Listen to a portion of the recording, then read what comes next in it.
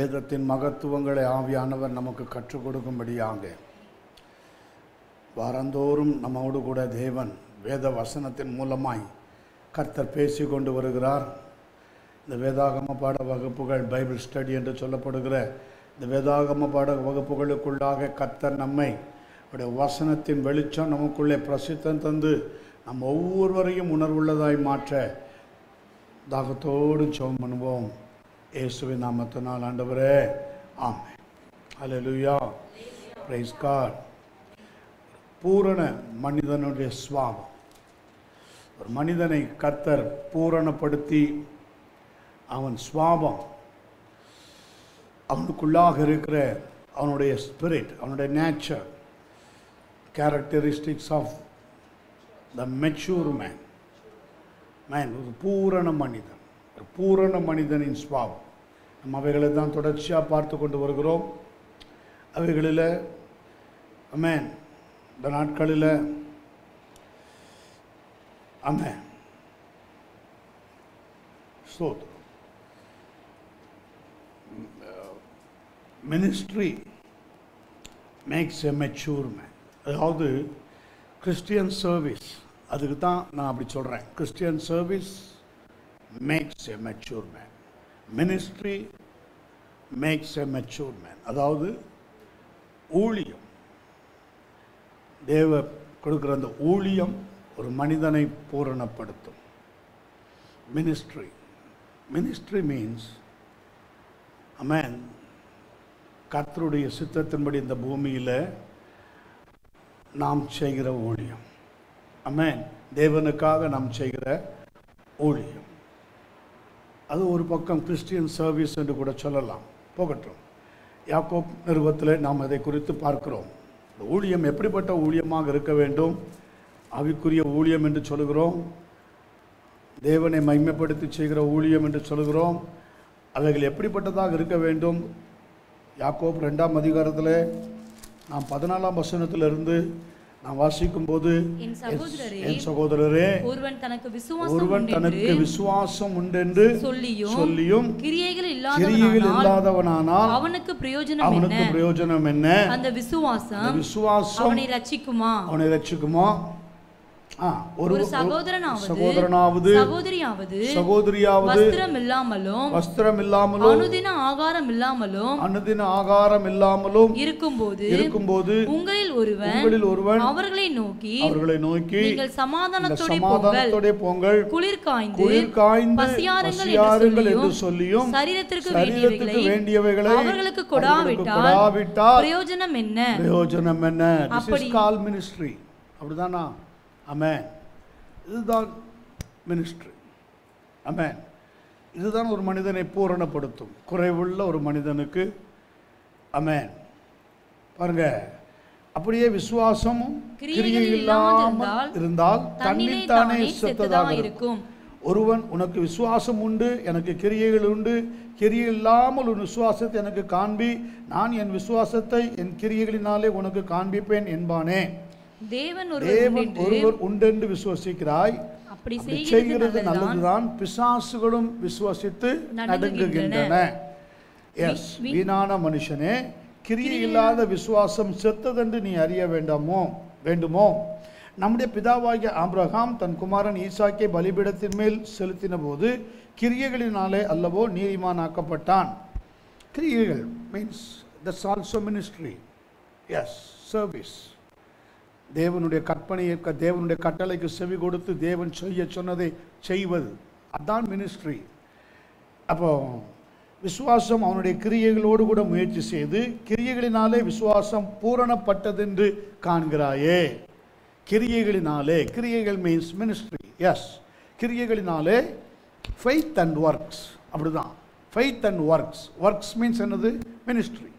ஆமென். கிரியைகளினாலே அவனுடைய விசுவாசம் பூரணப்பட்டதென்று காண்கிறாயே. அப்படியே ஆபிரகாம் தேவனை விசுவசித்தான், அது அவனுக்கு நீதியாக எண்ணப்பட்டது என்கிற வேத வாக்கியம் நிறைவேறிற்று. அவன் தேவனுடைய சிநேகிதன் எண்ணப்பட்டான். அதனால் மனுஷன் விசுவாசத்தினாலே மாத்திரமல்ல கிரியைகளினாலேயும் நீதிமானாக்கப்படுகிறான் என்று நீங்கள் காண்கிறீர்களே. கிரியைகள், மினிஸ்ட்ரி. எஸ், ஒரு மனிதனை நீதிமானாக்க மாற்றுகிறது, பூரணப்படுத்துகிறது. ஆமென். கிரியை, ஊழியம் ரொம்ப ரொம்ப முக்கியமான ஒன்று. விசுவாசம் மாத்திரமல்ல. ஆமென். அந்தபடி ராகாப் என்னும் வேசியும் தூதர்களை ஏற்றுக்கொண்டு வேறு வழியாய் அனுப்பிவிட்ட போது கிரியைகளினால் அல்லவோ நீதி உள்ளவளாய் காணப்பட்டாள்.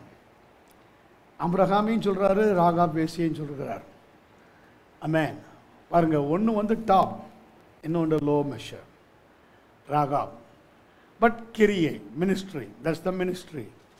ஆமென். பலம் உள்ளவனுக்காகிலும் பலவீனனுக்காகிலும் உதவி செய்கிறது தேவனுக்கு லேசான காரியம். கடைசியாக ஒரு வசனம் இருக்கிறது, அப்படியே ஆவியில்லாத சரீரம் செத்ததாக இருக்கிறது போல. எங்கே கொண்டு வர்றார் யாக்கோப்? ஆவியில்லாத சரீரம் செத்ததாக இருக்கிறது போல கிரியை இல்லாத விசுவாசமும் செத்ததாக இருக்கும். அப்போ அந்த கிரியை எதில் இருக்கணும்னு கர்த்தர் விரும்புகிறார்? ஸ்பிரிட். ஆமென். விசுவாசம் எதில் இருக்கணும்னு விரும்புகிறார்? ஸ்பிரிட். உங்கள் மகா பரிசுத்தமான விசுவாசம் அதை உறுதிப்படுத்தி கொண்டு ஆவியில ஜெபம் பண்ணி ஊழியம் செய்யுங்க. ஆமென். அப்போ ஆவியில்லாத சரீரம் செத்த சரீரம். ஆவியில்லாத ஒரு மினிஸ்ட்ரி, ஆவியில்லாத ஒரு ஊழியம், ஆவியில்லாத ஒரு விசுவாசம், ஆவியில்லாத ஒரு கிரியை, அதைத்தான் அங்கே சொல்லப்படுகிறது. ஆமென். For as the body without spirit is dead, so faith without works is dead also. அப்படின்னு ஆங்கிலத்தில் சொல்லப்படுகிறது. இப்போ யோபு 32:8 மனுஷரில் ஒரு ஆவி உண்டு இல்லையா? சர்வ வல்லவரின் சுவாசம் அவர்களை உணர்வுள்ளவனாய் மாற்றும். மனுஷரில் ஒரு ஆவி, ஸ்பிரிட் இன் மேன். மனுஷரில் ஒரு ஆவி, சர்வ வல்லவரின் சுவாசம், தேவனுடைய ஆவி ஒரு மனுஷனை உணர்வுள்ளவனாய் மாற்றும், பூரணப்படுத்தும், ஊழியம் செய்ய உணர்வுள்ளவனாய் மாற்றும், கிரியைகளை செய்ய உணர்வுள்ளவனாய் மாற்றும். ஆமென். ஆதாமுக்கு கர்த்தர் முதலாக கொடுத்த ஊழியம் என்ன? தோட்டத்தை வேலி அடைக்கப்பட்ட இடத்துல பாதுகாத்து தோட்டத்தை கண்காணிக்கிற வேலை, தோட்டத்துக்குள் எதுவும் நுழையாதபடிக்கு பாதுகாக்கிற வேலை. ஆமென். தோட்டத்தை காக்கவும் பண்படுத்தவும் அவனை வைத்தார். The great ministry. ஆமென். இன்றைக்கும் கர்த்தர் நமக்கு அப்படித்தான் சபையாகிய தோட்டத்தை நம்முடைய கரத்தில் கொடுத்திருக்கிறார். அங்கே இருக்கிற ஆத்துமாக்களை கண்காணிக்கும்படியாக நம்மை கர்த்தர் தோட்டத்திற்குள் வைத்திருக்கிறார். ஆமென். அப்படியாக ஸ்தோத்திரம். அப்போ மனுஷரில் ஒரு ஆவி உண்டு, சர்வ வல்லவருடைய சுவாசம் உணர்வுள்ளவர்களாய் மாற்றும். ஒரு உணர்வோடு செய்கிற ஊழியம் கர்த்தர் என் கரத்தில் கொடுத்த ஊழியம். இந்த ஊழியத்தை உண்மையாக செய்யணும், இந்த ஊழியத்தில் உண்மையாக இருக்கணும். இந்த ஊழியத்தில் நான் கர்த்தருக்கு பரிசுத்தமாக இருந்து தேவ நாமத்தை நான் மகிமைப்படுத்த வேண்டும் என்று செய்கிற ஊழியம். நீதிமொழிகள் 20:27 கூட பாருங்க, மனுஷனுடைய ஆவி தேவன் தந்த தீபம். அந்த ஊழியத்தை நமக்கு காண்பிக்கும்படியாக வெளிச்சம், தேவன் தந்த தீபம். அது உள்ளத்தில் உள்ளவைகள் எல்லாம் ஆராய்ந்து பார்க்கிறது. நம்ம உள்ளத்துக்குள்ள என்ன இருக்கிறது, எப்படி ஊழியம் செய்யணும், எப்படி ஆண்டவருக்கு பிரியப்படுத்தணும், எப்படி கிரியையோடு கூட அந்த விசுவாசத்தோடு கூட அதை காண்பிக்க வேண்டும் என்பதை எல்லாம் நம்முடைய தேவன் தந்த ஆவி. ஆமென். அந்த ஆவியில தான் நம்ம ரட்சிக்கப்படுகிறோம். அந்த ஆவியில தான் ஆவியானவர் நம்மை நடத்துகிறார். அந்த ஆவியில தான் கர்த்தருடைய ஆவியானவர் இணையும் பொழுது தேவன் அதை நமக்கு அபிஷேகமாக தருகிறார். அபிஷேகம்னா என்ன?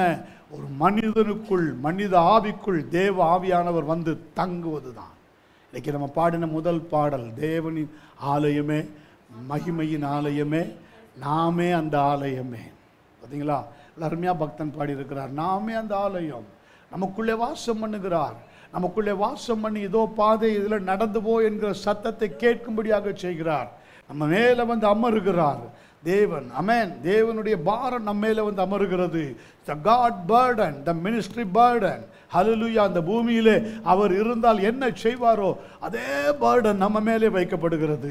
என் சுமை லகுவாயும் என்று சொல்லுகிறாரே, என் நுகம் மெதுவாயும் என்று சொல்லுகிறாரே. அந்த நுகத்தை நாம் ஏற்றுக்கொள்ளும் பொழுது நம்முடைய ஆத்மாவில் ஒரு இளைப்பாறுதலை தந்து இந்த ஊழியத்தை நம்மை நடத்துகிறது. வேதம் இன்னும் சொல்லுகிறது. ஆமென். இந்த ஊழியத்தில் பிரசங்கி 12:7 பார்க்கும்போது விதமாக மண்ணானது வசிங்க முன்னிருந்த பூமிக்கு திரும்பி ஆவி தன்னை தந்த தேவனிடத்திற்கு மறுபடியும் போகாததற்கு முன்னும் அவரை உன் வாலிப பிரயாசத்தை நினை.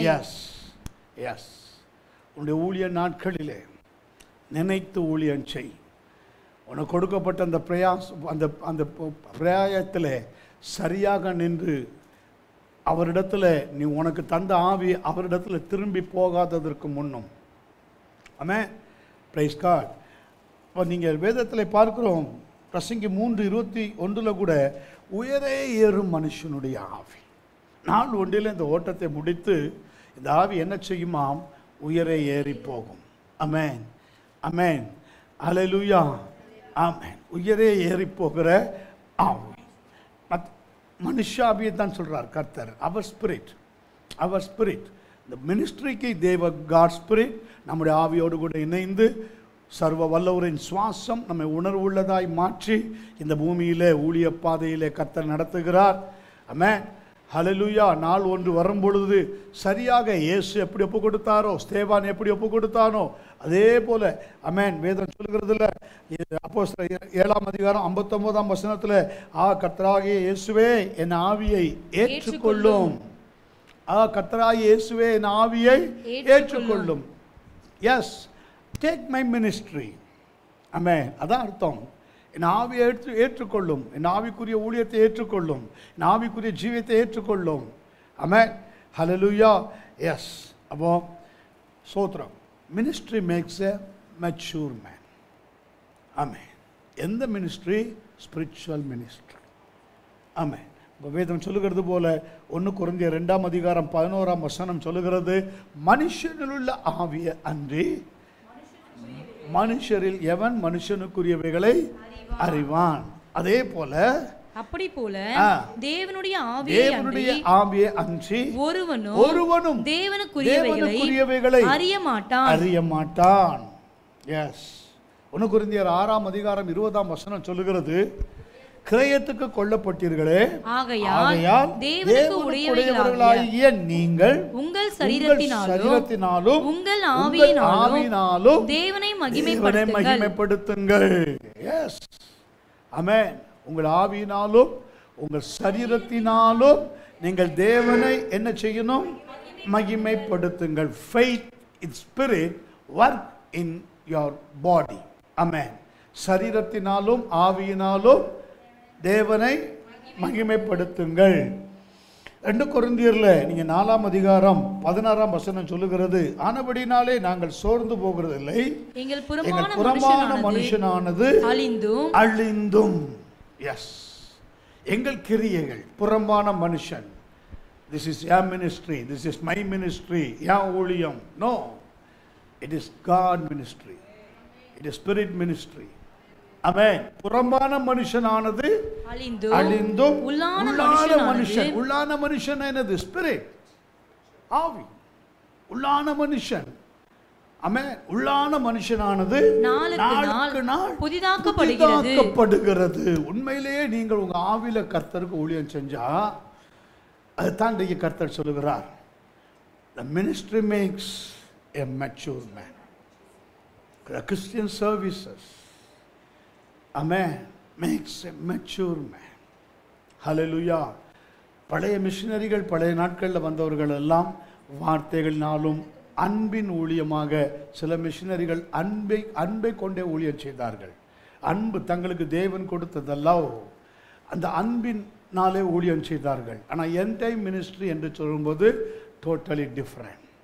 என் டைம் மினிஸ்ட்ரி என்பது பிந்தின ஆதாமாகிய இயேசு உயிர்ப்பிக்கிற ஆவியாக நமக்குள்ளாக ஜீவிக்கிறார். உயிர்ப்பிக்கிற வல்லமை. எஸ், த ரிவைவல், த ரிசரக்ஷன் பவர். எஸ், உயிர்ப்பிக்கிற வல்லமை. இந்த மினிஸ்ட்ரி என்ன செய்கிறது? உயிர்ப்பிக்கிறது. மாம்சம் ஒன்றுக்கு உதவாது, ஆவி உயிர்ப்பிக்கிறது என்று வேதம் சொல்லுகிறது அல்லவா? உயிர்ப்பிக்கிற வல்லமை. நான் உங்களுக்கு சொல்லும் வசனங்கள் ஆவியாயும் ஜீவனாயும் இருக்கிறது. ஆவி உயிர்ப்பிக்கிறது, உயிர்ப்பிக்கிற வல்லமை. எஸ், அப்போ வேதம் சொல்லுகிறது 1 தெசலோனிக்கர் 5:23 சமாதானத்தின் தேவன் தாமே உங்களை முற்றிலும் பரிசுத்தமாக்குவாராக. கர்த்தராகிய இயேசு கிறிஸ்து வரும்போது உங்கள் ஆவியும் ஆத்துமாவும் சரீரமும் குற்றமற்றதாக காக்கும். அப்போ யாக்கோபு 2:26 சொல்வது போல ஆவி அப்படியே ஆவி இல்லாத சரீரம் செத்ததாக இருக்கிறது. ஆவிக்குரிய மனிதனுக்கு ஒரு சுபாவம் உண்டு. நல்லா கவனிக்கணும். இதில் தான் செய்தி ஆரம்பிக்குது. ஆவிக்குரிய மனுஷனுக்கு ஒரு சுபாவம் உண்டு. Because he is a spirit of man. ஆமென். அதுதான் நான் பார்த்தோம் யோபு 32:8 மனுஷரில் ஒரு ஆவி உண்டு. எஸ். அப்போ அந்த சுவாபம், அந்த நேச்சர், தட் மினிஸ்ட்ரி, சர்வ வல்லவரின் சுவாசம் அவனை உணர்வுள்ளதாய் மாற்றும். த அண்டர்ஸ்டாண்டிங் மினிஸ்ட்ரி. நம்ம என்ன ஊழியம் செய்கிறோம், எப்படி செய்கிறோம், யாரை திருப்திப்படுத்த செய்கிறோம், கர்த்தர் உண்மையிலே திருப்திப்படுத்துகிறோமா, தேவன் உண்மையிலேயே நம்முடைய ஊழியத்தில் மகிமைப்படுகிறாரா? கர்த்தர் மகிமைப்படும் போது எப்படிப்பட்ட ஜனங்களையும் தம் மண்டையில் இழுத்துக்கொள்வார். அந்த மகிமை உங்கள் மூலமாக வெளிப்படும் போது, நீங்கள் ஒரு இடத்துல இருந்து ப்ரீச் பண்ணும்போதோ, ஒரு சபையில் நின்று கர்த்தருடைய வார்த்தைகளை பிரசங்கிக்கும் போதோ, நிச்சயமாக ஆமென், எந்த மனிதனாலும் என்ன செய்ய முடியாது, அமர்ந்திருக்கவே முடியாது. அவனாலே சும்மா இருக்கவே முடியாது. எலும்புகளாலே சும்மா இருக்க முடியலன்னா மனுஷனால இருக்க முடியுமா? எலும்புகளுக்குள்ளே அந்த பிரீத் அனாயிண்டிங் வந்த உடனே அவைகள் எல்லாம் அசைந்தது, தன் தன் ஸ்தானத்தில் அசைந்தது. அப்ப அசையாதவர்கள் யாருன்னா they are deadly. ஆமென். ஆவி இல்லாத சரீரம், தெளிவாய் வேதம் சொல்லுகிறது, செத்த சரீரம். அவர்கள் மரித்து ரொம்ப நாள் ஆயிடுச்சு. இந்த பூமியில நடபணமா ஜீவிக்கிற கூட்டம் தான் இன்னைக்கு நிறைய இருக்கிறது, சபைகளே இருக்கிறது. ஆவி இல்லை, சும்மா பேருக்கு. எஸ், த passing anointing, passing talk, passing tongue. ஆமென். அடுத்தவங்க கிட்ட இருக்கிறது அப்படியே காப்பி பண்ணி பேசுவது. S, it is the deadly. Amen. No spirit. தெளிவாக ஆவியானவர் சொல்லுகிறார், உன் சுவாசம் உன்னை உணர்வுகளுக்குள்ளாய் மாற்றி. ஆமென். ஹல்லேலூயா. யோபு 32:8 மனுஷரில் ஒரு ஆவி உண்டு, சர்வ வல்லவரின் சுவாசம் டைரக்டாக அவனுடைய மினிஸ்ட்ரியில் கொடுக்கப்படும், டைரக்டாக அவனுடைய சபையில் ஊற்றப்படும், டைரக்டாக அவனுடைய கிரியைகளிலே அந்த வல்லமை காணப்படும். ஆமென். அதில் சந்தேகமே கிடையாது. அது அந்த அந்த அது சூழ்ந்திருக்கிற அந்த கூட்டங்கள் மெய்யாகவே அவைகளாலே உணர்வடையும், மெய்யாகவே உயிரடையும். அப்படி உயிரடையாது இருக்குமானால் அது ஒரு சாட்சி இல்லாத, ஒரு உணர்வில்லாத ஒரு மினிஸ்ட்ரி தான் என்று சொல்லணும். நீதிமொழிகளில் நீங்கள் பார்த்தீங்கன்னா 16:31 நீதியின் வழியில் உண்டாகும் நரைமயிரானது மகிமையான கிரீடம். மினிஸ்ட்ரியில் ஒரு சாட்சி இருக்கும், அந்த மினிஸ்ட்ரியில் ஒரு மகிமை இருக்கும். ஆமென். நீதியின் வழிகளில் உண்டாகும் நரைமயிரானது மகிமையான ஒரு முதிர்ச்சி இருக்கும்.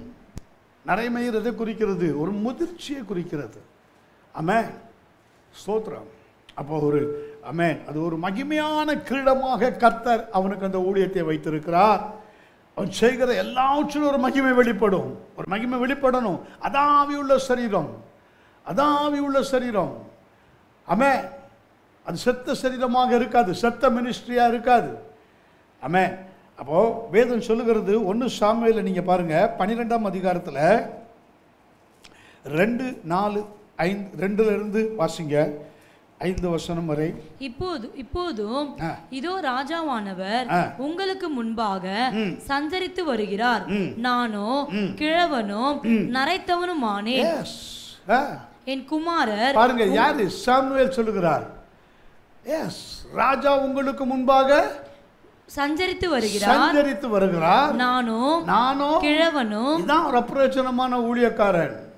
நானும் எப்படி இருக்கிறேன்? கிழவனும் நரைத்தவனுமாக இருக்கிறேன். இயேசு ராஜா உங்களுக்கு முன்பாக சஞ்சரித்து வருகிறார், சபையில் உலாவிக் கொண்டிருக்கிறார், சபையில் பேசி கொண்டிருக்கிறார், நடத்த வேண்டிய காரியங்களை நடத்தி கொண்டிருக்கிறார், உங்களுக்கு செய்ய வேண்டிய காரியங்களை செய்து கொண்டிருக்கிறார், உங்களுடைய ஜெபத்துக்கு பதில் கொடுக்கிறார், உங்கள் அப்பத்தை தண்ணீரை ஆஸ்வதிக்கிறார், உங்கள் வியாதியை விலக்குகிறார், உங்களுக்கு என்னென்ன செய்யணுமோ அதை ராஜா செய்து கொண்டு வருகிறார். எஸ், என் குமாரர் உங்களோடு இருப்பார்கள்.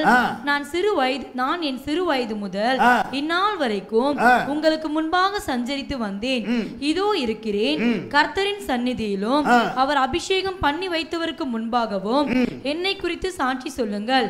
நான் யாருடைய எருதை எடுத்துக்கொண்டேன், யாருடைய கழுதையை எடுத்துக்கொண்டேன், யாருக்கு அநியாயம் செய்தேன், யாருக்கு இடுக்கன் செய்தேன், யார் கையில் பரிதானம் வாங்கி கொண்டு கண்சாடையா இருந்தேன் சொல்லுங்கள், அப்படியுண்டானால் அதை உங்களுக்கு திரும்ப கொடுப்பேன் என்றான். இதுதான் உணர்வுள்ள ஊழியம், இதுதான் ஒரு மனிதனை பூரணப்படுத்தும்.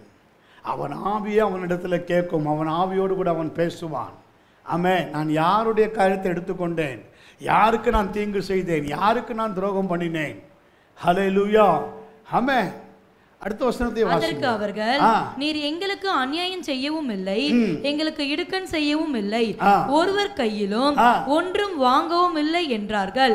அதற்கு அவன், நீங்கள் என் கைகளில் ஒன்றும் கண்டுபிடிக்கவில்லை என்பதற்கு கர்த்தர் உங்களுக்கு எதிராக சாட்சியாய் இருக்கிறார்.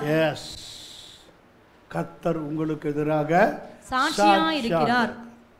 Ministry makes mature man. உங்களை ஒரு பூரணப்படுத்த வேண்டும். ஊழியம் செய்கிறீங்கன்னா உங்களுக்குள்ள ஒரு பூரணம் இருக்கணும், உங்களுக்குள்ள ஒரு பூரண மகிமை இருக்கணும். ஆமென். நீங்கள் அதே வசனத்தில் நீங்கள் 13ஆம் வசனத்தை வாசித்து பாருங்க. இப்போதும் நீங்கள் வேண்டும் என்று விரும்பி தெரிந்து கொண்ட ராஜா இதோ இருக்கிறான். இதோ கர்த்தர் உங்களுக்கு ஒரு ராஜாவை ஏற்படுத்தினார். எஸ். ஆமென். இதோ சாமுவேல் ஆவிக்குரிய முதிர்ச்சியின் அடையாளம் அதிலே காணப்படுகிறது. ஆமென். சாமுவேலுடைய ஆமென் ஆமென் சோத்ரம். எஸ். வேதம் சொல்லுகிறது, சர்வ வல்லவரின் சுவாசம் உங்களுக்குள் இருக்குமானால் உங்களை எப்பொழுதும் ஆவிக்குரிய உணர்வில் வைத்திருக்கும். உங்கள் முந்தின சாட்சி உண்மையாக இருக்கும். சாமுவேலுடைய முந்தின சாட்சியையும் பார்த்தோம், அவருடைய பிந்தின சாட்சியையும் பார்த்தோம். நீங்கள் தொடர்ந்து நீங்கள் அதில் பார்க்கும் பொழுது கடந்து வந்த ஆவிக்குரிய பகுதிகளை நாம் ஆராய்ந்தோமானால் பிசாசினாலே உங்கள் காலடி சுவடுகளை கூட என்ன செய்ய முடியாதாம், தொடக்கூடாதபடிக்கு இருக்கும். அந்த மினிஸ்ட்ரி அப்படி தான் இருக்கும். நீங்கள் ரட்சிக்கப்பட்ட நாளிலிருந்து, நீங்கள் ஊழியத்துக்கு வந்த நாளிலிருந்து இந்த நாள் வரையிலும் எத்தனையோ காரியத்தில் பிசாசு பல காரியங்களை கொண்டு வந்திருக்கும், பல போராட்டங்களை கொண்டு வந்திருக்கும். உங்களை ஒரு முதிர்ச்சி அற்றவர்களாய் காண்பிப்பதற்கு எவ்வளவோ முயற்சி செய்திருக்கும். ஆனால் ஒன்று, கர்த்தர் உங்களோடு கூட இருப்பாரானால், உங்களுடைய ஊழியத்தில் ஒரு உணர்வு இருக்குமானால், ஒரு உண்மை இருக்குமானால், உங்கள் அபிஷேகம் உங்களுக்குள்ளே, ஒரு உண்மையான அபிஷேகம் உங்களுக்குள்ளே இருக்குமானால், கர்த்தர் ஸ்தோத்திரம். ஹல்லேலூயா. Price God. உதாரணமாக நீங்கள் பாருங்கள், 1 சாமுவேல்ல 3ஆம் அதிகாரத்தை எடுத்துக்கொள்ளுங்க. 4, 5, 6 வசனங்களில் வாசிங்க. பாருங்க, அவனுடைய ஆரம்ப நாட்கள் ஊழியம், அவனுடைய ஆரம்ப நாட்கள் ஊழியம். ஆமென். வாசிங்க. அப்பொழுது கர்த்தர் சாமுவேலை கூப்பிட்டார். அதற்கு அவன், இதோ இருக்கிறேன் என்று சொல்லி, இதோ இருக்கிறேன். ஆமென். அவனுடைய ஆரம்ப நாட்களில் என்ன பலன் இருந்ததோ, ஒரு ஊழியக்காரனுக்கு ஆரம்பத்தில் கர்த்தர் என்ன பலன் கொடுத்து அவனை நடத்தினாரோ, அழைத்தாரோ, அதே பலன் அவன் மரிக்கும் வரையிலும் இருக்கும். இது உண்மை. அவன் சரீரம் தளர்ச்சியாக இருக்கலாம், நிறைமயிராக இருக்கலாம், ஆனால் மகிமை மாத்திரம் அவனை விட்டு நீங்கவே நீங்காது. ஆமென். உண்மை இது. அவனுடைய பேச்சிலே, அவனுடைய நடத்தையிலே, அவனுடைய செய்கையிலே ஒரு நாளும் தொய்வு வரவே வராது. அடுத்த வசனத்தையும் வாசிங்க. ஏலியினிடத்தில் ஓடி, இதோ இருக்கிறேன், என்னை கூப்பிட்டீரே என்றான். அதற்கு அவன், நான் கூப்பிடவில்லை, திரும்பி போய் படுத்துக்கொள் என்றான். உங்க பாருங்க, ஏலியினிடத்தில் அவனை நடத்தினவர்களிடத்தில் கூட என்ன சொல்லுகிறான்? ஹியர் ஐ அம். கர்த்தருக்கும் அப்படித்தான் சொல்லுகிறான், here I am. Amen. Price God. எந்த யாருக்கிட்ட போனாலும் சரி. 6ஆம் வசனம். மறுபடியும் கர்த்தர் சாமுவேலே என்று கூப்பிட்டார். அப்பொழுது சாமுவேல் எழுந்திருந்து ஏலியினிடத்தில் போய், இதோ இருக்கிறேன், என்னை கூப்பிட்டீரே என்றான். அதற்கு அவன், என் மகனே, நான் உன்னை கூப்பிடவில்லை, திரும்பி போய் படுத்துக்கொள் என்றான். 8ஆம் வசனம். கர்த்தர் மறுபடியும் 3ஆம் விசை சாமுவேலே என்று கூப்பிட்டார். அவன் எழுந்திருந்து ஏலியினிடத்தில் போய், இதோ இருக்கிறேன், என்னை கூப்பிட்டீரே என்றான். அப்பொழுது கர்த்தர் பிள்ளையாண்டானை கூப்பிடுகிறார் என்று ஏலி அறிந்து சாமுவேலை நோக்கி, நீ போய் படுத்துக்கொள், உன்னை கூப்பிட்டால் அப்பொழுது நீ, கர்த்தாவே சொல்லும், அடியேன் கேட்கிறேன் என்று சொல் என்றான். பாத்தீங்களா? ஒரு உண்மையான ஊழியன் தன்னுடைய நடத்திப்புக்காரர்களிடத்திலேயோ, தன்னை நடத்தினவர்களிடத்திலேயோ ஸ்தோத்திரம், அவன் அடங்கி இருக்கும்போது அந்த ஊழியர் மூலமாகவே கர்த்தர் அவனுடைய ஊழியத்தை குறித்து பேசுவார். உண்மை இது. எனக்கு இது நடந்திருக்கிறது. என்னை நடத்தின அருமையான ஊழியக்காரர் சரியாக என்னுடைய ஊழியத்தை குறித்து நிதானித்து சொன்னார். ஆமென், இப்படி தான் இருக்கும், இப்படி தான் இருக்கும், உங்கள் கூட யாரும் வரமாட்டாங்க, ஆமென், கர்த்தர் மாத்திரம் உங்கள் கூட வருவார். Price card. இது நடந்தது, அப்படியே நடந்தது என்னுடைய ஊழியத்தில். Price card. உண்மை. Your track is separate. Hallelujah. Your track is separate. உங்கள் ரூட் தனி. அதில் யாரும் வர முடியாது. மற்றவர்கள், ஏன்னா அன்றைக்கி இருந்தவங்களை வைத்து சொன்னார், எங்களோடு கூட இருந்தவங்களை வைத்து சொன்னார். ஐயா நான் அப்படி நினைக்கலையே, நான் அப்படிலாம் நினைக்கலையே. இல்லை இல்லை, இதான் இப்படி தான். 16ஆம் வசனத்தை வாசிங்க. ஏலியோ சாமுவேலே என் மகனே என்று சாமுவேலை கூப்பிட்டான். அவன் இதோ இருக்கிறேன் என்றான். இதோ இருக்கிறேன். ஆமென். கர்த்தருக்கு உண்மையாக இருந்தான். அவன் நடத்தினவர்கள், தட்ஸ் த ரியல் மினிஸ்ட்ரி. ஆமென். உங்களை நடத்துகிறவங்களுக்கு நீங்கள் உண்மையாக இருக்கணும். உங்களை நடத்துகிறவங்க துக்கத்தோடு அந்த ஊழியத்தை செய்யாதபடி கர்த்தருக்குள்ள சந்தோஷமாக மனமகிழ்ச்சியாக செய்யும்படியாக, இதுதான் உண்மையான ஊழியக்காரன், இதுதான் உண்மையான ஊழியம். Ministry makes a mature man. ஆமென். ஒரு ஊழியம் ஒரு மனிதனை என்ன செய்யும்? பூரணப்படுத்தும். நீங்கள் நல்லா கவனிங்க. யோவான் 8ஆம் அதிகாரம் 46ஆம் வசனத்தில், இயேசுவும் என்னிடத்தில் பாவம் உண்டு என்று உங்களில் யார் என்னை குற்றப்படுத்தக்கூடும்? பாவம் என்னிடத்தில் உண்டு என்று யார்? மெச்சூர். ஆல்வேஸ். ஒவ்வொரு கட்டத்தில் நீங்கள் பார்க்கலாம். இது பெருமை இல்லை, இது பெருமை இல்லை. It's not by might, not by power, but by the power of Holi spirit. சின்ன சாமுவேலை எப்படி கர்த்தர் ஆப்ரேட் பண்ணாரோ, அவன் முதிர் வயதிலும் சவுலுக்கு முன்பாக நிற்கும் போதும் தாவீதுக்கு முன்பாக நிற்கும் போதும் ஒரு குறை இல்லாதபடிக்கு தேவன் நடத்தினார். நீங்கள் என்னைக்கு ரட்சிக்கப்பட்டு கர்த்தரிடத்தில் வந்தீங்களோ அந்த நாளில் இருந்து உங்களுடைய ஊழியத்திலேயோ உங்களுடைய ஜீவியத்திலேயோ தனிப்பட்ட வாழ்க்கையிலேயோ, உதாரணமாக நீங்கள் ஊழியம் செய்யலை பாஸ்டர், எனக்கு எந்த ஊழியம் இல்லை, என்னோட வீட்டு பொறுப்பு தான், அது ஒரு ஊழியம்தான். அதில் இருக்கிற ஆமென், அதில் இருக்கிற எத்தனையோ காரியங்களிலே உங்களை கர்த்தர் தலைமையாக வைத்திருப்பார். அதில் நீங்கள் ஃபெயில் ஆகாமல் நீங்கள் ஓடிக்கொண்டு வருவதை நீங்கள் காண்பீர்கள். யோவானுக்கு எழுதின சுவிசேஷம் 17ஆம் அதிகாரம் 4ஆம் வசனத்திலே வேதம் சொல்லுகிறது, பூமியிலே நான் உம்மை மகிமைப்படுத்தினேன், நான் செய்யும்படி நீர் எனக்கு நியமித்த கிரியை செய்து முடித்தேன். ஆமென். நீங்கள் அந்த மகிமை உங்களுக்குள்ள இருக்க நீங்கள் கர்த்தரை தான் மகிமைப்படுத்துவீர்கள். கர்த்தரை மகிமைப்படுத்த எல்லாவற்றையும் சரியாக செய்து முடிப்பீர்கள். அல்லேலூயா. இயேசு எப்படி செய்தாரோ அப்படியே பூமியிலே நானுமே மகிமைப்படுத்தினேன், நான் செய்யும்படி நீர் எனக்கு தந்த கிரியைகளை செய்து முடித்தேன். எப்படி ஸ்தேவான் செய்து முடித்தேன்? ஆவியை உம்முடைய கரத்தில் ஒப்பு கொடுக்கிறேன். ஆமென்.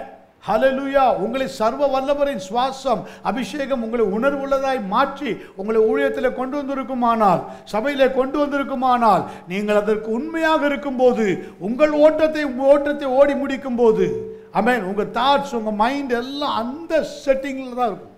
வேறு செட்டிங்லே போவாது. வேறு இப்படி போய் அப்படி போய் எல்லாம் சாதிக்கணுங்கிறதெல்லாம் நோ. கர்த்தர் சொல்லுகிற வரையிலும் ஐ வெயிட். ஹல்லேலூயா. ஆமென். நான் உண்மை. That's the ministry. ஆமென். நிச்சயமாக முடிவு உண்டு. நம்பிக்கை வீண் போகாது.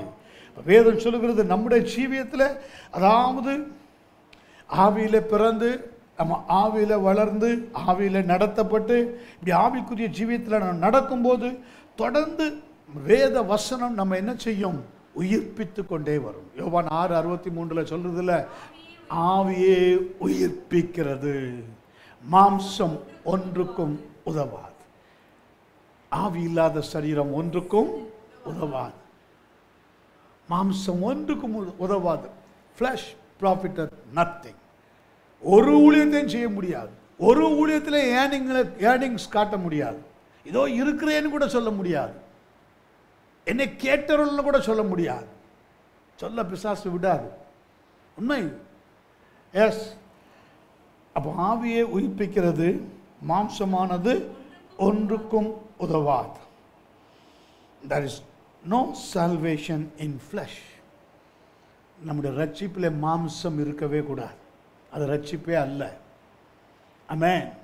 உயிர்ப்பிக்கிற ரட்சிப்புங்கிறது, ஆவியில் பிறக்கிற ரட்சிப்புங்கிறது நோ ஃப்ளஷ். வேதம் சொல்லுகிறது ரோமர் 7ஆம் அதிகாரம் 18ஆம் வசனத்தில், என் மாம்சத்தில் நன்மை வாசமாக இருக்கிறது இல்லை என்று அறிந்திருக்கிறேன். You must know. மாம்சத்தில் நன்மையே இருக்காது. பேச்சு இனிமையா இருக்கும், அப்படி இருக்கும், இப்படி இருக்கும், ஆனால் நன்மை இருக்காது. No goodness. ஆமென். ஹல்லேலூயா. அதே போல பாவத்தில் இருந்து கொண்டு மனதில் தேவனுக்கு ஊழியம் செய்யவே முடியாது. மாம்சம், அதை தொடர்ந்து வருகிறது பாவம். மாம்ச சிந்தை மரணம். அதனுடைய நம்முடைய தாட்ஸ் எல்லாமே எதில் தான் போயிடும்? டெட். அது ஒரு சோத்திரம். ஏன்னா பிகாஸ் நம்ம எங்கே நிற்கிறோம்? Spiritual warfare. மாம்சத்தோடு இரத்தத்தோடு அல்ல, துரைத்தனங்களோடும் அதிகாரங்களோடும் பிரபஞ்சத்தின் அந்தகார லோகாதிபதிகளோடும். பழைய ஏற்பாட்டு பரிசுத்தவான்கள்லாம், பழைய ஏற்பாட்டு தாவீது, சவுல், இன்னும் எல்லாரும் மனுஷர்களோடு யுத்தம் பண்ணாங்க. நம்ம யாரோட யுத்தம் பண்றோம்? டைரக்டா டெவில், ஈவில் ஃபோர்ஸஸ். சும்மா இல்லை. இதான் அந்த பிந்தின ஊழியம், இதான் மகிமையின் ஊழியம். ஆமென். சாத்தானோட கூட தான் நமக்கு யுத்தம்.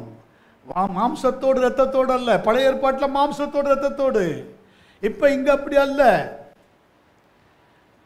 வெட்டி குத்தி அதெல்லாம் மாம்சம். மாம்சத்தை வெட்டுறது இல்லையா? மாம்சம். இங்க அப்படி அல்ல. துரைத்தனங்களோடு அதிகாரங்களோடு. அப்ப இந்த ஊழியம் எவ்வளவு கனம் உள்ள ஊழியம். இந்த ஊழியத்தில் பிறப்பே ஸ்பிரிட்ல இருக்கணும், மைண்ட் ஸ்பிரிட்ல இருக்கணும், மினிஸ்ட்ரி ஸ்பிரிட்ல இருக்கணும், அண்டர்ஸ்டாண்டிங் இருக்கணும், உணர்வு இருக்கணும். எங்க நிற்கிறாய் நீ? எந்த யுத்த காலத்தில் நிற்கிறாய்? கொஞ்சம் கண்ணை சந்த அவ்வளவுதான். ஆமென். கொஞ்சம் கண்ணை சந்த அவ்வளவுதான். Price God. ஹல்லேலூயா. No more. ஆமென். Price God. வேதம் சொல்லுகிறது, என் மாம்சத்தில் நன்மை வாசமாக இருக்கிறதில்லை என்று அறிந்திருக்கிறேன். யோவான் 3ஆம் அதிகாரம் 6ஆம் வசனம் அப்படித்தானே சொல்லுகிறது. மாம்சத்தினால் பிறப்பது மாம்சமாகத்தான் இருக்கும். மாம்சத்தினால் பிறப்பது மாம்சமாக இருக்கும். நீ பிறக்கிறது மாம்சத்தில் இருந்தா உன் சிந்தை அப்படித்தான் இருக்கும். ரோமர் 8:6 மாம்ச சிந்தை மரணம். இந்த விசுவாசி உணர வேண்டும். தேவ பிள்ளைகள் உணரணும். There is a struggle within him between the flesh and spirit. இருக்குல்ல, கலாத்தியர் அப்ப சொன்னது போல நமக்கு. ஆமென். ஸ்தோத்திரம். Praise God. கலாத்தியர் 5ஆம் அதிகாரத்தில் வாசிங்க 16, 17, 18. இன்னும் நான் சொல்லுகிறது என்னவென்றால் ஆவிக்கு ஏற்றபடி நடந்து கொள்ளுங்கள். ஏற்றபடி நீ பெற்றுக்கொண்ட அபிஷேகத்துக்கு ஏற்றபடி, உன்னுடைய உணர்வுக்கு ஏற்றபடி, உன்னுடைய மினிஸ்ட்ரிக்கு ஏற்றபடி, உன் ஸ்தானத்திற்கு ஏற்றபடி, அவனுடைய சமூகத்தில் நீ கொடுத்த வார்த்தைக்கு ஏற்றபடி. That is the spiritual, that the spirit.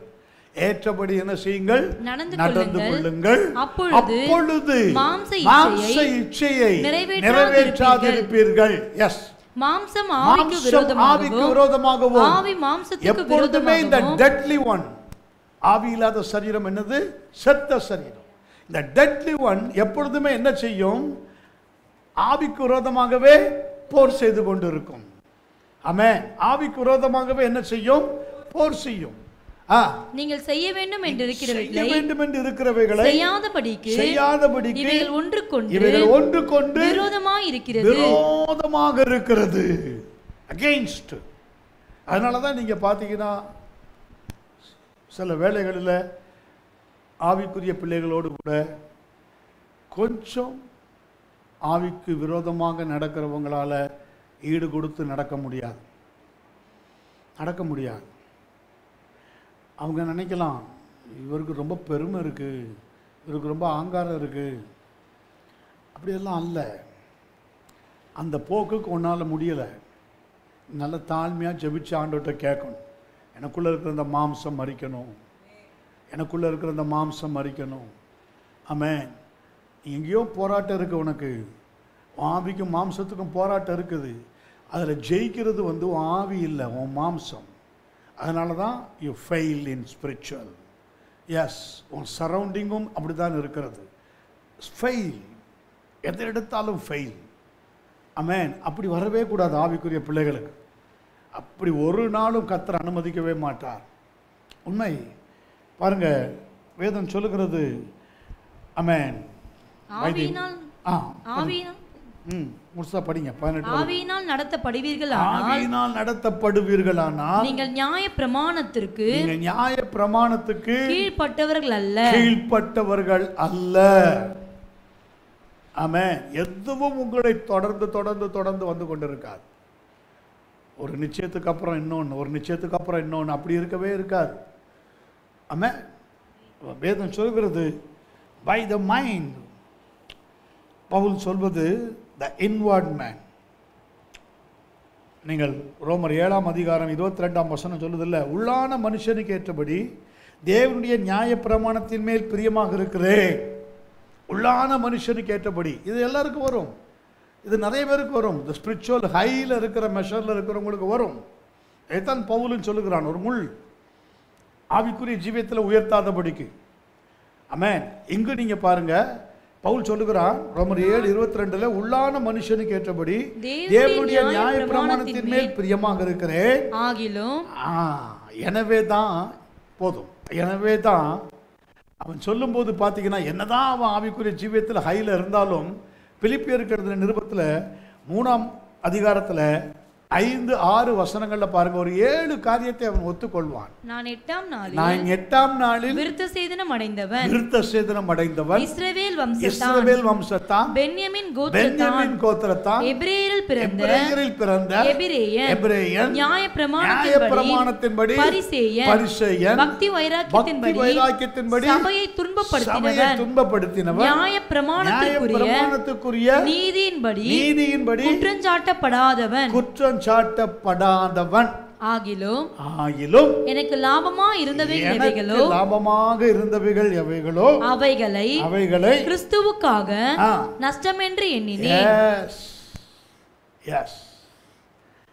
இதான் அவனுக்கு லாபம் நினைச்சிருக்கிறான். அந்த 7 காரியங்கள் எனக்கு லாபமாக இருந்தவைகள் எவைகளோ, இந்த லேபிள், இந்த ட்ரெண்ட், இதை வச்சே நான் வண்டி ஓட்ட முடியும். எஸ், தூக்கி போட்டான். எனக்கு லாபமாக இருந்தவைகள் எவைகளோ அவைகளை கிறிஸ்துவுக்காக நஷ்டம்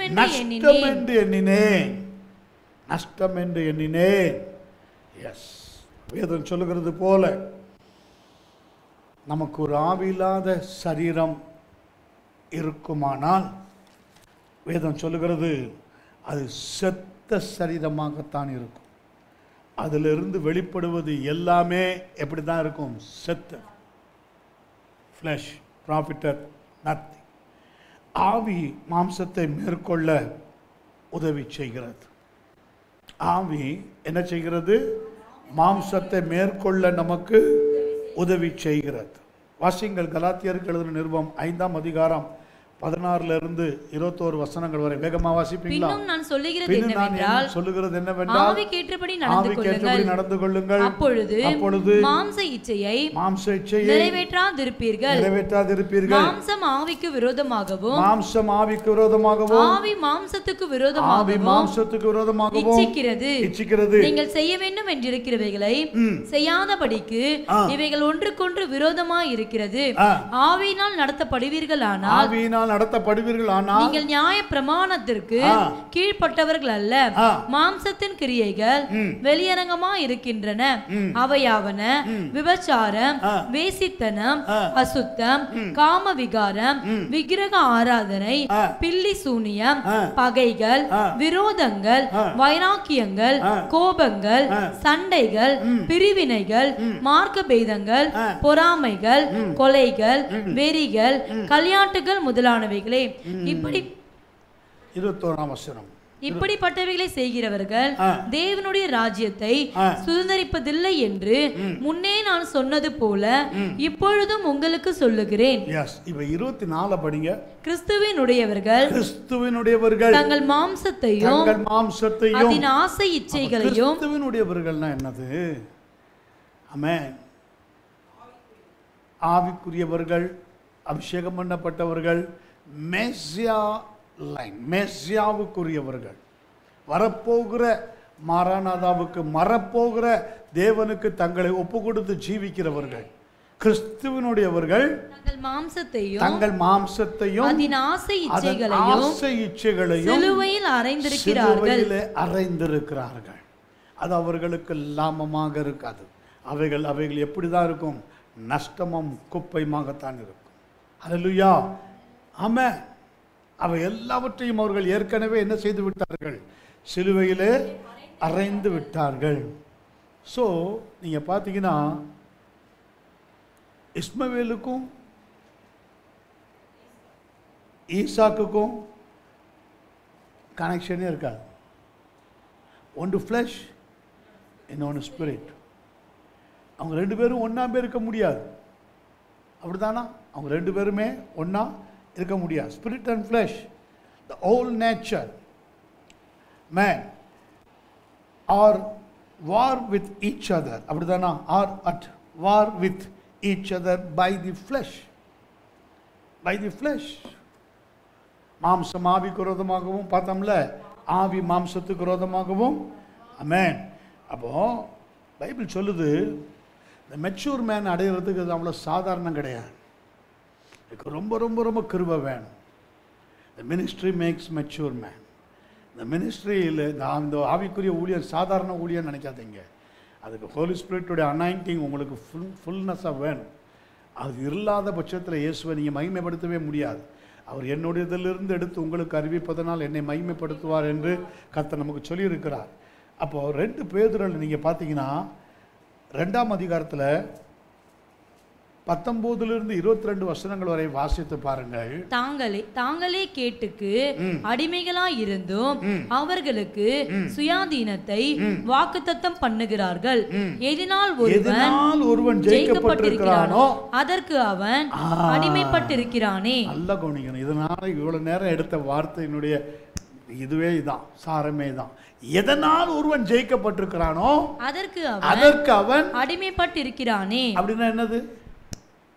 வாசிங்க, தொடர்ந்து படிங்க, சொல்றேன். கர்த்தரும் இரட்சகருமாய் இருக்கிற இயேசு கிறிஸ்துவை அறிகிற அறிவினாலே உலகத்தின் அசுத்தங்களுக்கு தப்பினவர்கள் மறுபடியும் அவைகளில் சிக்கிக்கொண்டு, மறுபடியும் அவர்களிடத்திலிருந்து போன ஆவி, the old nature, the old flesh, the old spirit, விட்டு வந்த வீட்டுக்கே திரும்பி வரும்போது அதை நீங்க வெல்கம் பண்ணி வரவேற்றினாலோ இல்லை நீங்க பேசாம இருந்தாலோ அதுக்கு எதிர்த்து நிக்கலனாலோ நீங்கள் அதற்கு அடிமை. விட்டு வந்த வீட்டுக்கே திரும்பி வருவேன்னு வரும். தண்ணியில பொல்லாத வேறு 7 ஆவிகளை கொண்டு வரும்போது அது உங்களுக்கு எப்படி மாறுகிறது? Warfare, spiritual warfare. மாம்ச ஆவிக்கு விரோதமா ஆவி மாம்சத்துக்கு அங்கதான் அது வருது. ஆவி மாம்சம், நீங்க ஆவியில சரியா இல்லைன்னா, நீங்க ஒரு மெச்சூர் இல்லைன்னா, ஒரு பூரணம் இல்லைன்னா ஈஸியா மேஞ்சிருது. இதான் நடக்குது நிறைய பேருக்கு. தன்னை வீட்டுக்கே this is my own house, அதுவும் உரிமை கொண்டாடும். ஆமே, ஒரு காலத்துல நான் இருந்த வீடு. ஆமே, ஹல்லேலூயா. ஒருவன் எதனால் ஜெயிக்கப்பட்டிருக்கிறானோ அதற்கு அவன் அடிமைப்பட்டிருக்கிறானே. 22 வரைக்கும் படிங்க சீக்கிரம். கர்த்தரும் இரட்சகருமாய் இருக்கிற இயேசு கிறிஸ்துவை அறிகிற அறிவினாலே உலகத்தின் அசுத்தங்களுக்கு தப்பினவர்கள் மறுபடியும் அவைகளில் சிக்கிக்கொண்டு ஜெயிக்கப்பட்டால் அவர்களுடைய பின்னிலைமை முன்னிலைமையிலும் கேடுள்ளதா இருக்கும். கடைசியாக நீங்க ஒரு காரியத்தை பாருங்க. இந்த பேதுரு, இந்த 2 பேதுருலயே பேதுரு ஒரு 3 மனிதர்களை குறித்து ஆவியானவர் அவனுக்கு பேச சொல்லுகிறார். அவன் பேசுறான் பாருங்க. நம்பர் 1, 2 பேதுரு 2ஆம் அதிகாரம் 5ஆம் வசனத்துல நோவாவை குறித்து அவன் பேசுகிறான். வாசிங்க. பூர்வ உலகத்தையும் தப்ப விடாமல் நீதியை பிரசங்கித்தவனாகிய, நீதியை பிரசங்கித்து ஜனங்களை காப்பாற்றின நோவா. நீதியை பிரசங்கித்தவனாகிய நோவா முதலான 8 பேரை காப்பாற்றி அவ பக்தியுள்ளவர்கள் நிறைந்த உலகத்தின் மேல் ஜலப்பிரளயத்தை வரப்பண்ணி. He boldly preached God's righteousness and was faithful in his walk and witnesses. This is the mature man. Hallelujah. Amen. Boldly. கர்த்தர் சொன்ன வார்த்தைகளை, நோவானாலே என்ன அர்த்தம் தெரியுமா? கம்ஃபர்டர், தேற்றரவாளன். நோவானாலே பேரே அதான், தேற்றக்கூடியவன், தேற்றரவாளன். அவனை நம்பி கொடுத்த ஊழியத்தை இஸ் மெச்சூர் மேன். ஆமென். அடுத்ததாக நீங்கள் ஒரு காரியத்தை பார்க்கலாம். 8ஆம் வசனத்தில் பார்க்கலாம். நாள்தோறும் அவர்களுடைய அக்கிரம கிரியைகளை கண்டு கேட்டு நீதியுள்ள தன்னுடைய இருதயத்தில் வாதிக்கப்பட்ட நீதிமானாகிய லோத்தை அவர் ரட்சித்திருக்க. லோத்துக்கு சத்தியம் தெரியும். நான் இங்கிலீஷ் பைபிளில் எடுத்தது வாசிக்கிறேன். Lot know the truth and kept himself pure, but he did not keep himself separated. He lost his family. லோத்துக்கு சத்தியம் தெரியும், தன் இருதயத்தில் அதை வைத்துக் கொண்டான். எல்லாம் உண்மைதான். ஆனால் ஒன்று, he did not keep himself separated. தன்னை தனிமைப்படுத்துவதற்கு அவன் தவறி போனான். ஆகவே அவன் குடும்பத்தை இழந்தான். புரியுதா? Is not mature. Amen. Number 1, Noah mature. Noah என்ன செய்ததாக பார்த்தோம்? நீதியை பிரசங்கித்தான். He boldly preached God's righteousness and was faithful in his walk and witnesses. நடத்தையிலையும் செய்கையிலையும் சாட்சியிலையும் உண்மையாக இருந்தான். பட் லோத் அப்படி அல்ல. லோத்துக்கு எல்லாம் தெரியும். ஆபிரகாமோடு கூட இருந்தவன். எப்படி சாமுவேலோடு கூட சவுல் இருந்தானோ, தாவீது இருந்தானோ, அதே போல இவனும் யாரோடு கூட இருந்தவன்? ஆபிரகாமோடு இருந்தவன். எல்லாம் தெரியும் அவனுக்கு. ஆனா ஆமென், ஸ்தோத்திரம், சத்தியத்தை தெரிந்து வைத்தவன் தான். ஆமென். But he did not keep himself separated. தன்னை லோத் எதன் மேலே ஆசை வைத்தான்? தன்னுடைய ஆவியில், தன்னுடைய சிந்தனையில், தன்னுடைய ஊழியத்தில். நீர்வளம் பொருந்தின சோதோம். நீர்வளம் பொருந்தினது. எப்பொழுதும் அவன் கண்கள் விஷன் அதுதான். ஆமென். எப்பொழுதும் அதற்கு முன்பாக தான் அமர்ந்திருப்பான். எப்பொழுதும் அந்த திங்கிங், அந்த தாட்ஸ். ஆமென். 15ஆம் வசனத்தை வாசிங்க. செம்மையான ஒரு மனிதனை குறித்து வேதம் சொல்லுகிறது. வாசிங்க. செம்மையான வழியை விட்டு தப்பி நடந்து பேயோரின் குமாரனாகிய பிலேயாமின் வழியை பின்பற்றி போனவர்கள் அவன் அநீதத்தின் கூலியை விரும்பி. பிலேயாம் பாவத்தின் வழியிலே சென்றதல்லாமல் he encouraged other peoples to sin. அப்படிதானா? Lot lost his family, but Balaam lost his life. தன்னுடைய ஜீவனை இழந்து போனான். அவனுடைய ஜீவனில் அவ்வளவு வல்லமையை கர்த்தர் கொடுத்து வைத்திருந்தார். அவன் பேசினா அது அப்படியே நடந்திருக்கும். ஆமென். அவன் பேச விடாதபடி கர்த்தர் தடுத்தார். யாரெல்லாம் பார்த்தோம்? 2 பேதுருவிலே நாம் யாரெல்லாம் பார்த்தோம்? நோவாவை குறித்து பார்த்தோம். நோவாவை குறித்து என்ன பார்த்தோம்? நீதியை பிரசங்கித்தான், தன் குடும்பத்தை காத்து கொண்டான், கேட்ட வசனத்தை கேட்ட ஒவ்வொருவரையும் ரட்சித்து கொண்டான். அடுத்தது நம்ம யாரை பார்த்தோம்? லோத்தை குறித்து பார்த்தோம். சத்தியத்தை அறிந்து வைத்திருந்த லோத், ஆமென், தனக்குள்ளே அதை வைத்து கொண்டிருந்தது உண்மைதான். ஆனால் அதை சரியாக அவன் கவனிக்க தவறி போனதனாலே அவன் தன்னை செப்பரேட் பண்ண மறந்து போனான். தன்னை அந்த வழியிலிருந்து விலகி கொள்ள அவன் மறந்து போனான். ஸோ அவன் குடும்பத்தை இழந்து போனான். அப்படித்தானா? அவனுடைய மனைவி பூத்துனா போனான். அந்த பிள்ளைகள் என்ன ஆனார்கள்? அடுத்ததாக நம்ம யாரை பார்த்தோம்? பிலேயாம்.